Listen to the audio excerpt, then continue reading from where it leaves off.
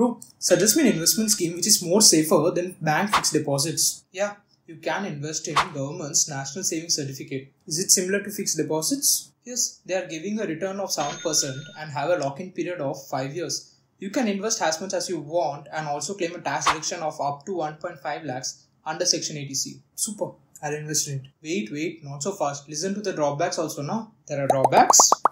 Tell. Investment in NSC is very illiquid. It will be very hard to withdraw your money prematurely. Also, as of today, many fixed deposits are providing higher returns than NSC. Chal, let's discuss more over coffee and you check out the caption.